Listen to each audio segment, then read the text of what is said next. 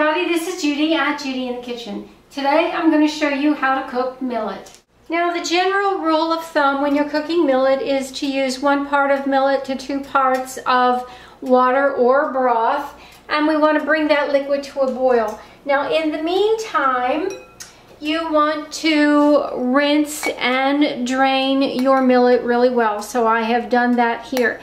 Now some people like to soak their millet for whatever amount of time. It is not mandatory that you soak millet, and you can if you want to, but I opt not to bother with that.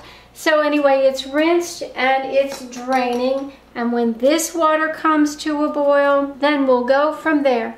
Well, that did not take long, and you see my water is boiling, so we are going to just add that millet right in there. I'm going to give it a little stir, and then we're going to put the lid back on. I'm going to lower the heat to a medium-low, okay? We just want this to simmer. I'm going to set the timer for 20 minutes. All right, as you can hear, my timer has just gone off.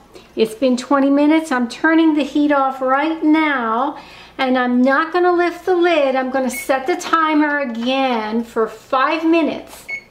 Stove is off, timer set for 5 minutes. We're just going to leave this alone and let it rest for 5 minutes, and that will give the millet a chance to absorb any more liquid that happens to be in the pan, and then we'll fluff it up and show you what it looks like.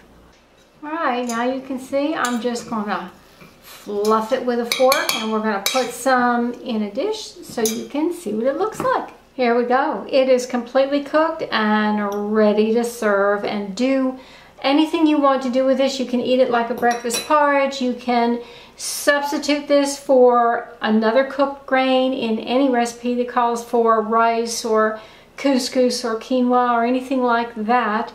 You can use it as a side dish in place of potatoes.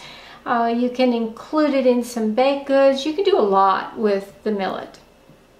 Well, let me know if you have any questions or comments. This is Judi at Judi in the Kitchen. I hope this helps. Bye for now.